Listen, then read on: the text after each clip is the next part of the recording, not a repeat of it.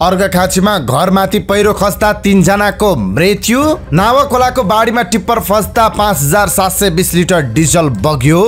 गैंडाकोटमा आफ्नै घर अगाडिको खेतमा डुबेर 70 वर्षीय वृद्धको मृत्यु। तिनाउमा जल सतहले खतराको तह पार गर्यो, उच्च सतर्कता अपनाउन आग्रह। बाढी र पहिरोले पारेको क्षति सम्बन्धी विवरण संक्षिप्त रूपमा आजको समाचारमा हेर्नुहोस्। ललिता निवास प्रकरण 17 जनालाई पक्राउ नगर्नु भन्ने आदेश विरुद्ध प्रहरले दियो भ्याकेट निवेदन। ललिता निवास प्रकरण कसको पालामा के भयो? पूर्व राजा महेन्द्र, राजा वीरेन्द्र, राजा ज्ञानेन्द्रदेखि शेरबहादुर देउवा नेतृत्वको सरकारमा के निर्णय भयो, यो सम्बन्धी संक्षिप्त जानकारी आजको समाचारमा हेर्नुहोस्। राजस्व सचिवको भनाई, सरकारको आन्तरिक स्रोतले चालु खर्च धान्न धौधौ भयो।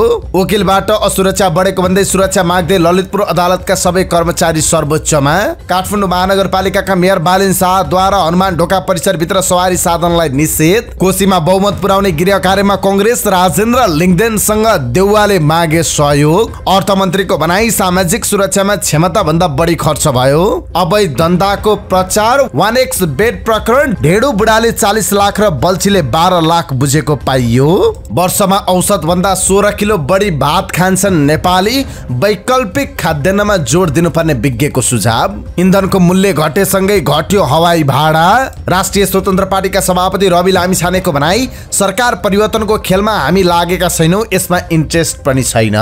राष्ट्र बैंकले भन्यो, मोबाइल हरायो वा नम्बर परिवर्तन भए तुरुन्त बैंकलाई भन्नुहोस्। मलेसियालाई हराउँदै SCC under 16 east John cup क्रिकेटमा नेपालको ह्याट्रिक। अमेरिकामा गोली चल्दा 4 जनाको मृत्यु। सान फ्रान्सिस्कोमा रहेको भारतीय दूतावासमा खालिस्तानी समर्थकद्वारा आगजनी। र युक्रेनी राष्ट्रपतिको दाबी, युद्धमा वार्गर समूहका 21000 सैनिक मारिए। यी र यस्तै समाचार सहित देशविदेशका 25 महत्त्वपूर्ण खबर संक्षिप्त रूपमा लिएर आएका छौं। हाम्रो भिडियो सामग्री अन्तिमसम्म हेर्नुहोला। नमस्कार, इन्साइड नेपाल न्यूजमा यहाँहरू सम्पूर्णलाई हार्दिक स्वागत छ। म सुजन पौडेल। सदाका दिन जस्तै आज पनि हामी देश दुनियाँको ताजा अनि महत्त्वपूर्ण खबर अपडेट सहित तपाईमाझ उपस्थित भएका छौं। तपाईले हाम्रो न्यूज बुलेटिन कहाँबाट हेर्दै हुनुहुन्छ कृपया आफ्नो गाउँ ठाउँको नाम तलको कमेन्ट बक्समा लेखिदिनु होला। प्रस्तुत गरेको सामग्री मन परेको छ भने कृपया हाम्रो भिडियो सामग्रीमा एउटा लाइक अवश्य गरिदिनु होला। आजको समाचार सुरुवात गरौं अर्घाखाँचीमा पहिरो खस्दा 3 जनाको मृत्यु भएको दुःखद प्रसंगबाट। अर्घाखाँचीको पाडिनी गाउँपालिका 1 गोवन पानीमा पहिरोले घर पुरिदा 3 जनाको मृत्यु भएको छ। गंगा राजकोटीको घर पहिरोले पुरिदा 3 जनाको मृत्यु भएको वडा अध्यक्ष कमल प्रसाद पोखरेलले जानकारी दिनुभयो। आज बिहान करिब 8 बजेतिर आएको पहिरोले घर पुरेको थियो। घटनास्थलमा प्रहरी र स्थानीय उद्धारमा खटिएका छन्। पहिरोले घरको कुनापट्टिको आधा भाग भत्किएको छ। घटनाको जानकारी पाए लगतै प्रहरी चौकी खिदिम अर्घाखाँचीबाट प्रहरी सहायक निरीक्षकको कमान्डमा 5 जनाको टोली खटिएको थियो। प्रहरीले 14 वर्षीय सचिन राजकोटीलाई सकुशल उद्धार गरेको छ। उनको मुख र आँखामा सामान्य चोट लागेको छ। अन्यलाई अचेत अवस्थामा बाहिर निकालिएको थियो। घटनास्थल प्रहरी चौकी खिदिमबाट 11 किलोमिटर पूर्वमा पर्दछ। तमोर करिडोर अन्तर्गत पाँचतर र धनकुटाको सीमावर्ती नावाखोलाको बाढीमा डिजल बोकेको टिप्पर फस्दा 5720 लिटर डिजल बगेको छ। सुनसरीको धरानबाट पाँचतरको कुम्मायक गाउँपालिका 1 यासोक तर्फ डिजल लिएर आउँदै गरेको टिप्पर खोलामा फस्दा डिजलका ड्रम बगेका हुन्। आज बिहान अविरल वर्षा भइरहेका बखत आउँदै गरेको 1 को 5112 नम्बरको टिप्पर खोलामा फसेको जिल्ला प्रहरी कार्यालय पाँचतरका प्रहरी निरीक्षक दिवस कुँवरले जानकारी दिनुभयो। उहाँका अनुसार चालक अमृत श्रेष्ठ सकुशल रहेका छन्। बाढीसँगै आएको ढुङ्गा गिटी र बालुवाले टिप्परको आधा भाग पुरिएको थियो। यसैबीच खोला खोल्सा र बाढीका कारण पाँचतरलाई जोड्ने तमोर करिडोर र मेची राजमार्गको फिदिम ताप्लेजुङ खण्ड सहित ग्रामीण सडक अवरुद्ध भएका छन्। नवलपुरको गैंडाकोटमा आफ्नै घर अगाडिको खेतमा डुबेर 70 वर्षीय वृद्धको मृत्यु भएको छ। गैंडाकोट नगरपालिका 16 अमारापुरीमा घर अगाडिकै खेतमा डुबेर स्थानीय लालबहादुर कणेलको मृत्यु भएको हो। बिहान खेतमा डुबेको अवस्थामा भेटेपछि स्थानीयले प्रहरीलाई खबर गरेका थिए। सोमबार राति पानीले सो क्षेत्र डुबानमा परेको र सडक र खेतको पानीको लेभल बराबर अवस्थामा पुगेको स्थानीयले बताएका छन्। पानीको निकास नहुँदा वृद्धको डुबेर मृत्यु भएको स्थानीयले बताएका छन्। वडा अध्यक्ष विनोद कुमार मल्लले भने राजमार्ग विस्तारका कारण पानीको निकास नहुँदा समस्या भएको बताउनु भयो। उहाँले पानीको निकास पुरिदा र एकै ठाउँमा पानी केन्द्रित हुँदा डुबान हुने गरेको जानकारी दिनुभयो। मृतक वृद्धको शव पोस्टमार्टमका लागि भरतपुर अस्पतालमा ल्याइएको छ। रूपन्देही र पाल्पामा परेको निरन्तर वर्षाले बुटोलको तिनाउ नदीमा जलस्तरले खतराको तह पार गरेको छ। बिहान 3:30 बजेदेखि तिनाउ नदीमा पानीको सतह बढेको बताउँदै जल तथा मौसम विज्ञान विभाग मौसम पूर्वानुमान महाशाखाले उच्च सतर्कता अपनाउन नदी किनारवासीलाई आग्रह गरेको छ। बाढी मापन केन्द्र बुटोलका अनुसार तिनाउमा बिहान 7 बजे पानीको सतह 7 7.22 मिटर पुगेको छ। जलसतह 5.2 मिटरलाई सतर्कता तह मानिन्छ भने 5.6 मिटरलाई खतराको तह मानिन्छ। रूपन्देहीका प्रमुख जिल्ला अधिकारी भरतमणि पाण्डेले तिनाउ नदीले खतराको तह पार गरेकाले सबै स्थानीय सरकारलाई सतर्क रहन आग्रह गरेको बताउनुभयो। पाल्पाबाट सुरु भई चुरेबाट भेल लिएर बग्ने तिनाउ र दानव नदीलाई 237 मिटर फराकिलो बाब क्षेत्र आवश्यक पर्ने विज्ञहरू बताउँछन्। तर बुटोलमा नदीको बाब क्षेत्र मुस्किलले 50 देखि 70 मिटर मात्रै छ। नदी किनारमा बाक्लो बस्ती रहेको छ। यता अविरल वर्षासँगै आएको बाढी पहिरोका कारण तमोर करिडोर र मेची राजमार्ग अवरुद्ध भएको छ। धनकुटा र पाँचथर जोड्ने नावा खोलासँगै धनकुटाको 24 गाउँपालिकामा पर्ने छरुवा र सिगुरीगढी गाउँपालिकामा पर्ने रगुवा खोलामा पानीको बाब बढेकाले तमोर करिडोर अवरुद्ध भएको हो। निर्माणाधीन तमोर करिडोरका 3वटै खोलामा पुल निर्माण भएका छैनन्। नावा खोलामा पानीको सतह बढेकाले मंगलबार बिहानैदेखि यातायात अवरुद्ध भएको जिल्ला प्रहरी कार्यालय पाँचथरका प्रहरी निरीक्षक दिवस कुँवरले जानकारी दिनुभयो। यसैगरी हेवा खोलामा पानीको सतह बढेका कारण मेची राजमार्गको फिदिम ताप्लेजुङ सडक खण्ड पुनः अवरुद्ध भएको छ। हेवा खोलामा अघिल्लो दिन डाइभर्सन गरेर सवारी र ढुवानीका साधन आवागमनका लागि बाटो खुलाइएको थियो। सोमबार साँझदेखि मंगलबार बिहानसम्म भारी वर्षा भएका कारण पुनः पानीको सतह बढेपछि यातायात अवरुद्ध भएको हो। असार 2 गते राति आएको बाढीका कारण हेवा खोला पुल बगेपछि मेची राजमार्गको फिदिम ताप्लेजुङ खण्ड प्राय अवरुद्ध छ। यसअघि पटक पटक डाइभर्सन गरेर बाटो खुलाइए पनि खोला बढेर अवरुद्ध हुँदै आएको छ। राष्ट्रिय स्वतन्त्र पार्टीका सभापति रवि लामिछानेले आफूहरू अहिले सरकार परिवर्तनको खेलमा नलागेको बताउनु भएको छ। कैलालीमा सञ्चारकर्मीहरूसँग कुराकानी गर्दै उहाँले आफूहरू अस्थिरताको पक्षमा नरहेको बताउनुभयो। बजेटले अहिले अर्थतन्त्रमा देखिएको समस्या समाधान गर्न नसक्ने उहाँको जिकिर थियो। उहाँले भन्नुभयो, हामी अस्थिरता नहोस् भन्ने चाहन्छौँ, तर हामी अझै केही समय हेर्छौँ। यही कर्मकाण्डी ढङ्गले चलिरहे कुनै न कुनै ढङ्गबाट आवश्यक निर्णय लिन्छौँ। एमालेसँग मिलेर सरकार बनाउने प्रयास हुन्छ कि हुँदैन भन्ने प्रश्नमा उहाँले अहिले आफूहरू सरकार बनाउने र ढाल्ने खेलमा नलागेको बताउनुभयो। उहाँले भन्नुभयो, सरकार ढाल्ने विषयमा हामी सहभागी छैनौँ, यसमा हाम्रो इन्ट्रेस्ट पनि छैन। अहिले हामी पार्टी निर्माण संगठन विस्तारमा लागिरहेका छौँ, उहाँको भनाइ थियो। गोर्खाको गण्डकी गाउँपालिका 4 पाटापाटीमा निर्माणाधीन धनसार भत्किँदा 1 जनाको मृत्यु भएको छ। 2 जना घाइते भएका छन्। जङ्गबहादुर बरामको निर्माणाधीन धनसार भत्किँदा उनकी श्रीमती 41 वर्षीय मीना बरामको मृत्यु भएको जिल्ला प्रहरी कार्यालय गोर्खाका प्रहरी नायब उपरीक्षक डीएसपी रमेश कुमार श्रेष्ठले जानकारी दिनुभयो। निर्माणाधीन धनसारको तला छाप्ने क्रममा 81 भत्केर उहाँ च्याप्पिन पुग्नु भएछ। उहाँले भन्नुभयो, त्यसपछि त्यहाँ रहेका छिमेकी र आफन्तले उद्धार गर्नुभएको खबर प्राप्त भएको छ। धनसार भत्किँदा जङ्गबहादुरका छोरा 21 वर्षीय सुजन बराम र काम गर्न गएका छिमेकी 65 वर्षीय रामकृष्ण बराम घाइते भएका छन्। गम्भीर घाइते भएका रामकृष्णलाई थप उपचारका लागि काठमाडौँ लगिएको छ। उनको कम्मर मुनिको भाग ढुङ्गाले च्यापेको प्रहरीले जनाएको छ। छोरा सुजनको अवस्था भने सामान्य रहेको डीएसपी श्रेष्ठले बताउनुभयो। घटना अन्दाजी बिहान 9 बजे भएको हो। घटनाको जानकारी आउने बित्तिकै टाङ्ग्लीचोक प्रहरी चौकीबाट खटिएको टोली घटनास्थलमा पुगे अनुसन्धान गरिरहेको प्रहरीले जनाएको छ।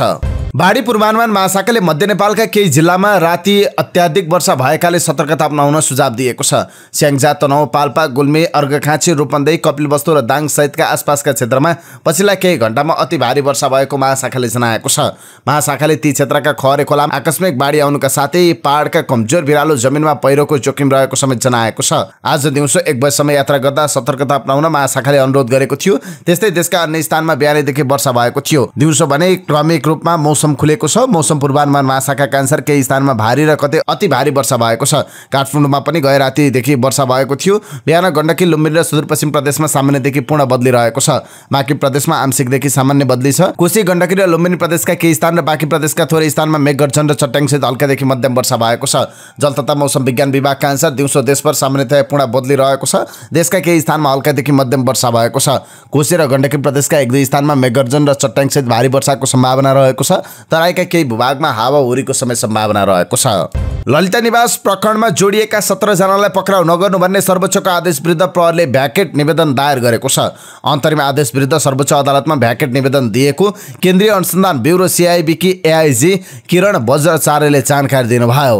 सीआईबी को निवेदन सोमबार सर्वोच्च अदालतले दर्ता गरेको थियो। 2079 साउन 19 मा न्यायाधीश ईश्वर प्रसाद खतिवडाले ललिता निवास प्रकरणमा जोडिएका 17 जनालाई किर्ते मुद्दामा पक्राउ नगराउनु भन्दै अन्तरिम आदेश दिएको थियो। सर्वोच्चको अन्तरिम आदेश देखाएर 12 असारमा पक्राउ परेका मालपोत कार्यालय दिल्ली बजारका तत्कालीन प्रमुख कलाधर देउजा, अधिकृत सुरेन्द्रमान कपाली र उपेन्द्र मणि केसी रिहा भएका थिए। त्यस्तै सीआईबी को नियन्त्रणमा रहेका भाटबाटिन डेभलपमेन्ट कम्पनी प्रालिका सञ्चालक मीरबहादुर गुरुङ र पूर्व निर्वाचन आयुक्त सुधीर शाहले दिएको बन्दी प्रत्यक्षीकरण रेटमा सुनवाई हुन बाँकी छ। जनकपुर धामको गोदावरी अस्पताल प्रणालीमा उपचारको क्रममा एक युवकको मृत्यु भएपछि मृतकका आफन्तले अस्पतालमा तोडफोड गरेका छन्। आफन्त र मृतक पक्षबीच मिलापत्र गरेपछि यो घटना साम्य भएको छ। धनुषाको धनौजी गाउँपालिका 2 धनौजीका 32 वर्षीय पप्पू राउतको सोमबार साँझ उपचारको क्रममा मृत्यु भएको थियो।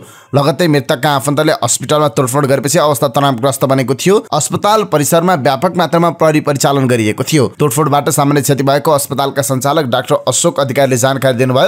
परिवारले क्षतिपूर्तिको माग गर्दै प्रदर्शन गरेका थिए। मध्यराती उपचार खर्च मिलाएर 5 लाख रुपियाँ अस्पताल पक्षले उपलब्ध गराउने सहमति भएपछि आफूहरूले सब बुझेको मृतकका जेठान दीपक पटेलले जानकारी दिनुभयो। धनुषाका प्रहरी प्रवक्ता डीएसपी वेद प्रसाद गौतमले आपसी सहमतिमा परिवारजनले सब बुझेको बताउनुभयो।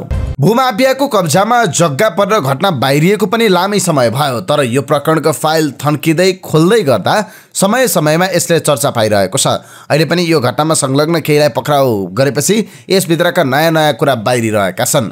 प्रजातन्त्र पुनर्स्थापनादेखि नै भूमाफियाको आँखामा परेको यो जग्गा गणतन्त्र कालसम्म पनि जोगिएन। विभिन्न शासन व्यवस्था परिवर्तन भए तर कुनै शासनले यसलाई प्राथमिकतामा राखेर जोगाउन खोजेनन्। पछिल्लो समय प्रहरी केन्द्रीय अनुसन्धान ब्युरो सीआईबीले जग्गा इनामिनामा 12 जना पक्राउ गरेको छ।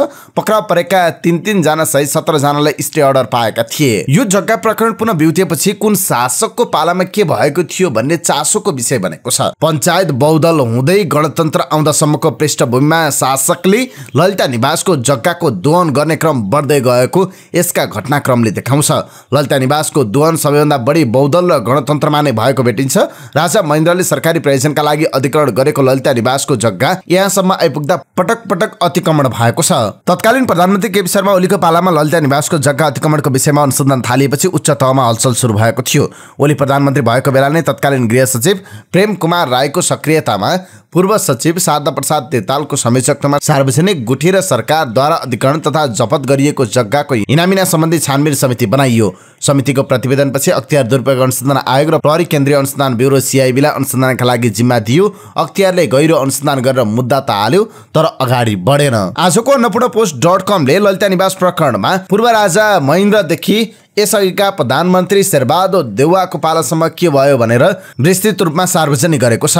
राजा महेन्द्रको बेलामा 2017 सालमा विशेष परिस्थिति ऐन ल्याएर सबै जग्गा रोक्का गरिएको थियो। 2018 सालमा जग्गा प्राप्ति ऐन जारी गरिएको थियो र मुआब्जा दिएर अधिग्रहण गरिएको थियो। त्यहाँ विभिन्न सरकारी निकाय र निवास स्थापना गरिएको थियो। पूर्व राजा वीरेन्द्रको पालामा जग्गामा कनक शमशेर, पवित्रा देवी, दामोदर उपाध्याय र कुमार बस्नेतलाई बस्न दिएको थियो। केही जग्गा गुठीले जनाउने निर्णयमा सहमति जनाइएको थियो। मालपोत कार्यालयले जग्गा धनी श्रेष्ठता पूर्जा गुठी जनाई निर्णय गरेको थियो। कृष्ण प्रसाद भट्टराई प्रधानमन्त्री भएको बेला राजनीतिक कारणले हरण भएका जग्गा फिर्ता दिने भन्ने निर्णय गरिएको थियो। त्यही निर्णयमा टेकेर राणा परिवार र कर्मचारीको मिलमत्तमा जग्गा व्यक्तिको नाममा दर्ता भएको थियो। घर जग्गा सम्बन्धी कागजात सबै यही समयमा गायब गरिएको थियो। त्यस्तै पूर्व राजा ज्ञानेन्द्रको बेलामा छुट दर्ता भन्दै 12 आना 2 पैसा जग्गा राणा परिवारको नाममा लैजाने प्रक्रिया सुरु गरिएको थियो। कनक शमशेरकी पत्नी सुनिता राणाको नाममा छुट दर्ता गरिएको थियो। केही जग्गा नेपाल सरकारको नाममा कायम राखिएको थियो। त्यसपछि पूर्व प्रधानमन्त्री माधव कुमार नेपालको बेलामा मन्त्री परिषदबाटै निर्णय गरेर त्यहाँको जग्गा व्यक्तिको नाममा दर्ता भयो। नक्कली मोही खडा गरेर जग्गा व्यक्तिको नाममा दर्ता गरियो। क्षेत्र अधिकार मिचेर फरक मन्त्रालयबाट जग्गाको कारोबार गराइयो। त्यस्तै पूर्व प्रधानमन्त्री डाक्टर बाबुराम भट्टराईको बेलामा मन्त्री परिषदबाटै निर्णय गरेर पशुपति टिकिन्छा गुठीका नाममा जग्गा कायम गरियो। गुठी संस्थानको मागभन्दा फरक हुने गरी विशिष्ट व्यक्तिको निवास विस्तारको क्रममा गुठी कायम गरियो। गुठीको कायम गरी मोही सिर्जना गरेर व्यक्तिको नाममा जग्गा सारियो। त्यसपछि एमाले अध्यक्ष केपी शर्मा ओलीको पालामा तिरतालको संयोजकतामा छानबिन समिति बन्यो। यसको अनुसन्धान गर्न अख्तियार र सीआईबीलाई जिम्मा दियो। अख्तियारले पूर्व उपप्रधानमन्त्री गक्सेदार सहित 175 जना विरुद्ध विशेष अदालतमा मुद्दा चलायो। त्यसपछि प्रधानमन्त्री बन्नुभएका शेरबहादुर देउवाको बेलामा यो प्रकरण अगाडि बढेन। अनुसन्धान पुरा नभएको भन्दै सरकारी वकिल कार्यालयले प्रतिवेदन सीआईबीमै फिर्ता पठायो। मुख्य अभियुक्त भनिएका कांग्रेसका नेता विजय कुमार गक्सेदार 10 लाख धरौटीमा छुटे। अन्नपूर्णपोस्ट.com मा प्रकाशित ललिता निवास प्रकरण कसको पालामा के भयो यो सम्बन्धी जानकारी संक्षिप्त रूपमा तपाईमाझ प्रस्तुत गरेका छौं। यता ललिता निवास प्रकरणमा सरकारी कृत्य र जालसाजीको यो मुद्दामा सरकारको परीक्षा चलिरहेको छ। यो प्रकरण चर्चामा छ। एक त सरकारी जमिन व्यक्तिको नाममा ल्याएर बिक्री गर्ने कार्य आफैमा ठूलो अपराध थियो। त्यसमाथि त्यही जग्गा धितो राखे बैंक ठगी समेत भएको छ। नक्कली स्वामित्व कायम गरेको जमिन धितो राखी बैंकबाट ऋण लिनु ठगी नै हो। यसमा वित्तीय अपराध हुने नहुने अनुसन्धान कर्मीहरूको जिम्मा र जान्ने कुरा भयो। बैंक ठगीको विषयमाथिको अनुसन्धान र मुद्दा यो मामिलामा थप जोडिनुपर्ने विषय पक्कै हो। हडपिएको जमिन धितो राखेर 2 अर्ब भन्दा बेसी र एकै व्यक्तिले 63 करोड रुपियाँसम्म ऋण लिनु ठगी र अपराधको पराकाष्ठ हो। सरकारी जग्गा कब्जा गर्ने सरकारी किते र जालसाजीको यो मुद्दामा सरकारको परीक्षा चलिरहेको छ। यसअघि शेरबहादुर देउवा नेतृत्वको सरकारले यो मुद्दालाई स्थगन गराएको थियो।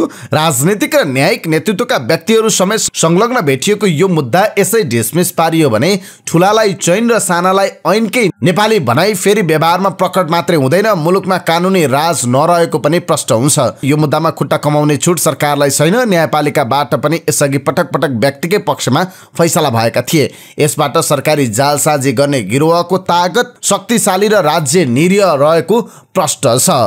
अर्थ मन्त्रालयका राजस्व सचिव डाक्टर रामप्रसाद घिमिरेले सरकारको आन्तरिक स्रोतले चालु खर्च धान्न समेत धौधौ परिरहेको बताउनु भएको छ। मंगलबार अर्थ समितिको बैठकमा मुलुकको वर्तमान आर्थिक अवस्थाको बारेमा जानकारी दिँदै उहाँले यस्तो बताउनु भएको हो। उहाँले पेन्सन, सामाजिक सुरक्षा, निजामती, शिक्षक, सुरक्षाकर्मी, स्वास्थ्यकर्मीको तलब भत्ता लगायतमा वर्षेनी दायित्व रकम बढ्दै गएकाले सोको लागि स्रोत व्यवस्थापन जटिल चुनौती बनेको बताउनु भयो। उहाँले चालु आर्थिक वर्षमा आन्तरिक ऋणको सावा तथा ब्याज भुक्तानीमा 43 अर्ब रुपियाँ, रासायनिक मल खरिदमा 7 अर्ब, कर्मचारी, शिक्षक, स्वास्थ्यकर्मी र सुरक्षाकर्मीको वृद्धि भएको तलब भत्तामा 30 अर्ब, सामाजिक सुरक्षा भत्तामा 6 अर्ब थप बजेट व्यवस्था गर्नु परेको जानकारी दिनुभयो।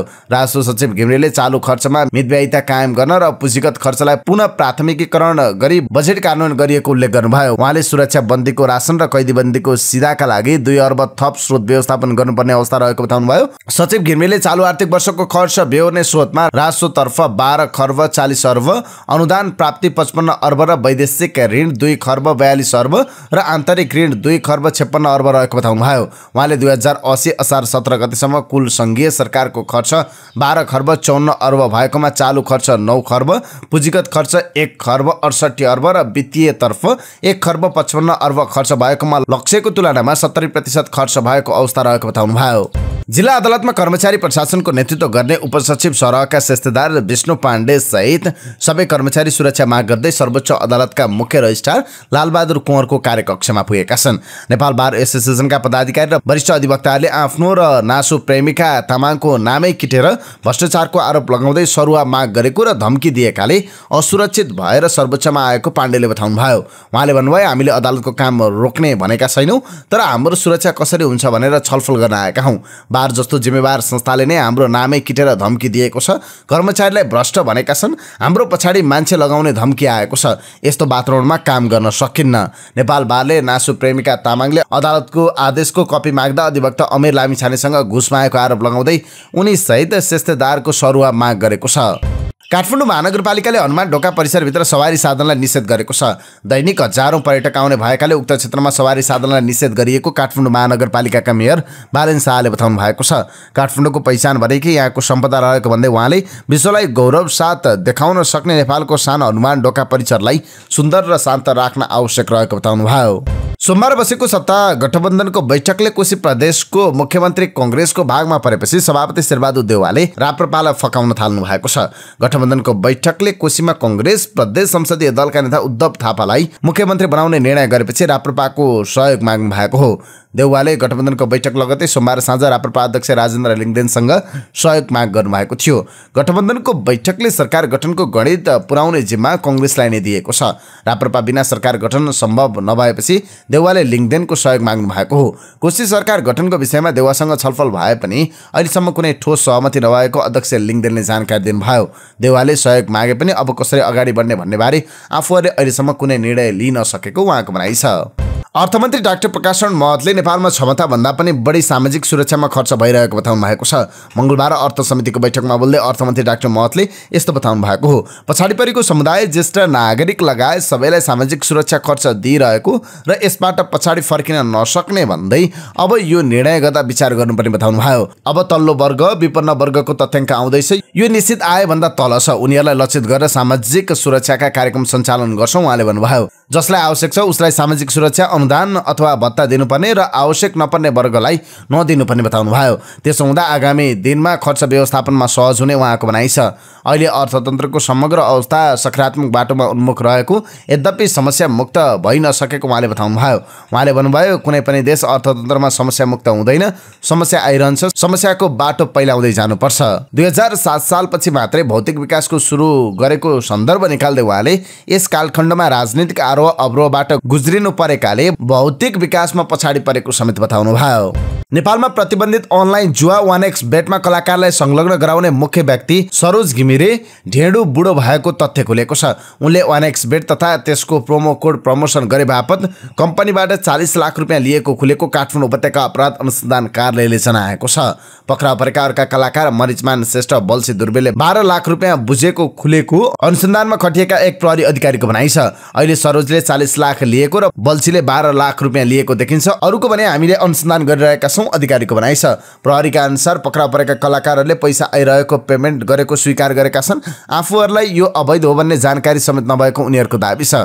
सरोज उर्फ ढेडु बुढाले मरिचमान अर्थात् बल्सीलाई आफूले पनि पेमेन्ट गरिरहेको र त्यसले कानुनी रूपमा खासै फरक नपर्ने भन्दै पेमेन्ट गर्न भनेको कुरा बाहिर आएको थियो।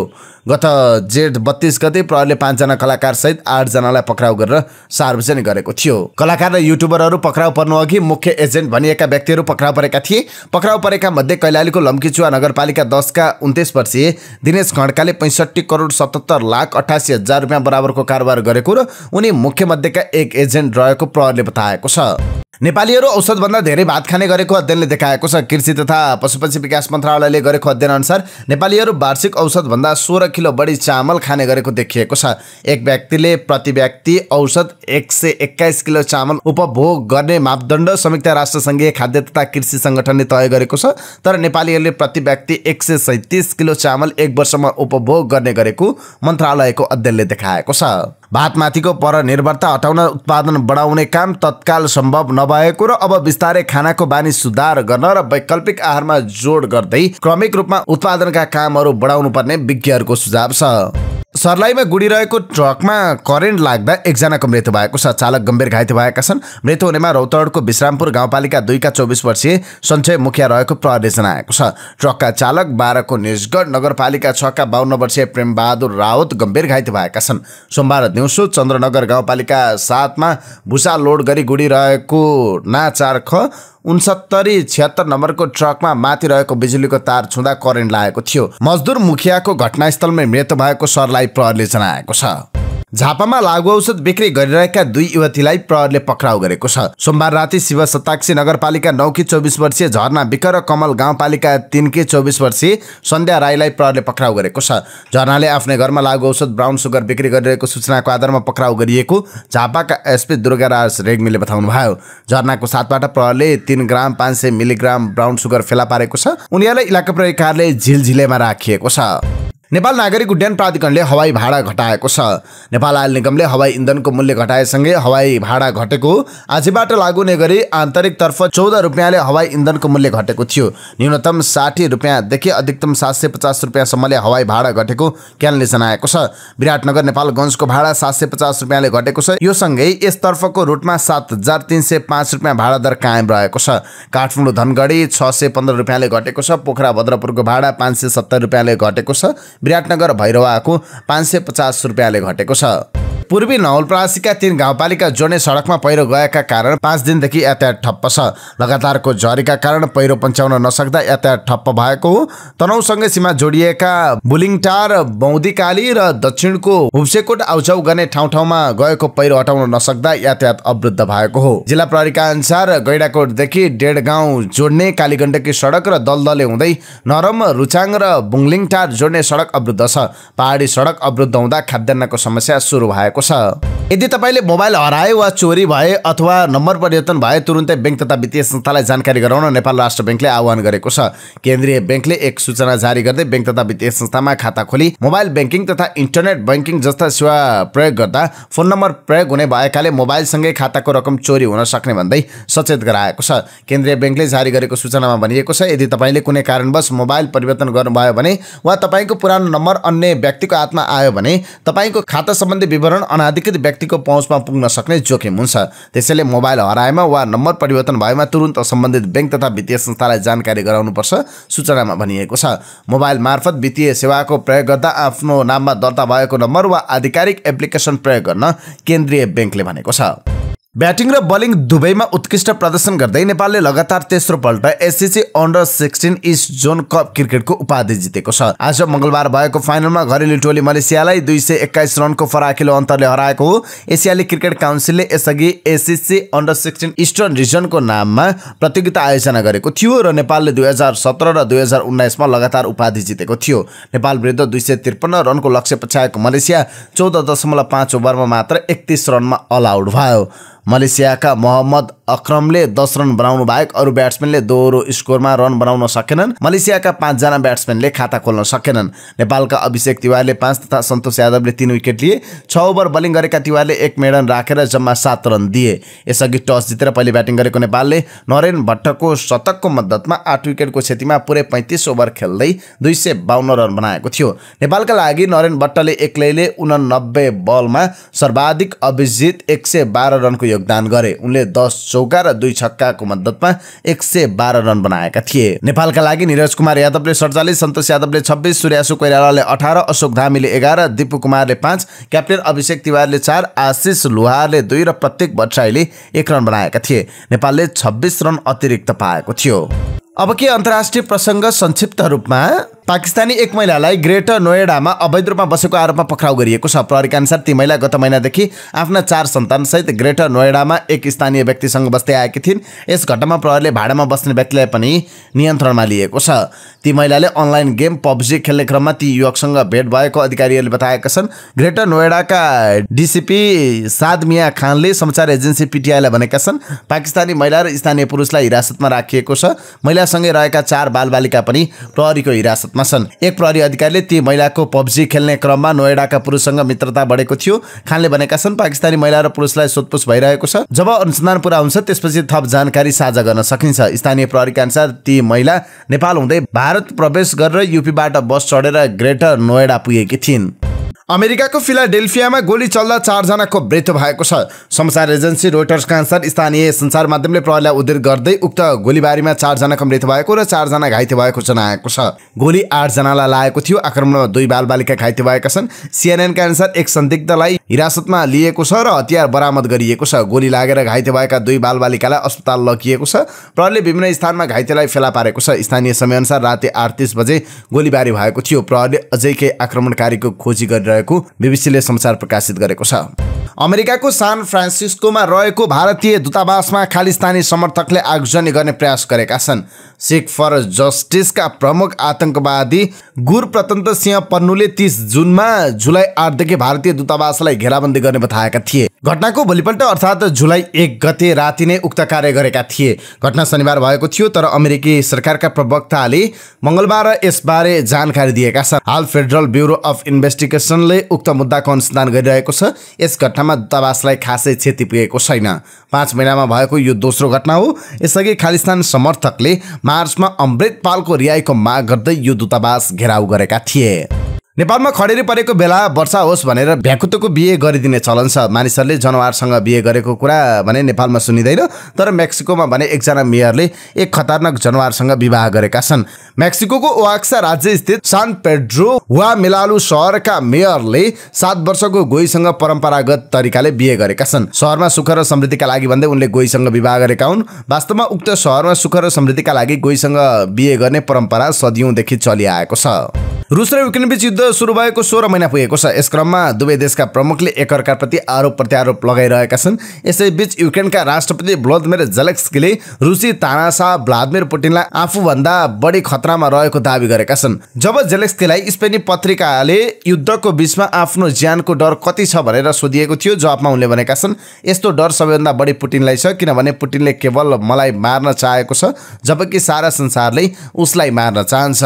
जेलेन्स्कीको बयान उनले वार्गर मालिक प्रिगोजिन विरुद्ध विद्रोहको नेतृत्व गरेको एक सातापछि आएको। उनका अनुसार वार्गरका सिपाहीले आफ्ना मानिसहरूसँगै पुटिनको नेतृत्वलाई पराजित गर्ने कसम खाएका थिए। जेलेस्कीले अन्तर्वार्ता मार्फत जारी युद्धमा अहिलेसम्म कम्तीमा 21,000 वारगर लडाकु मारिएको र 80,000 अन्य घाइते भएको दाबी गरेका छन्। यिनै समाचार सामग्री सहित हामी समाचारको अन्त्यमा आइपुगेका छौं। प्रस्तुत गरेको समाचार सामग्रीमा तपाईको केही टीका टिप्पणी भए तलको कमेन्ट बक्समा लेखिदिनु होला। दैनिक रूपमा सत्य अनि तथ्य खबर अपडेटका लागि हाम्रो यस युट्युब च्यानललाई सब्स्क्राइब गर्न नबिर्सिनु होला। हाम्रो बिहानी न्यूज बुलेटिन हरेक दिन बिहान 5:30 बजे हाम्रो यस युट्युब च्यानलमा हेर्न सक्नुहुन्छ। जहाँ प्रस्तुत गरेको सामग्री मन परेको छ भने कृपया हाम्रो भिडियो सामग्रीमा एउटा लाइक अवश्य गरिदिनु होला। तपाईको बाँकी पल सुखद रहोस्।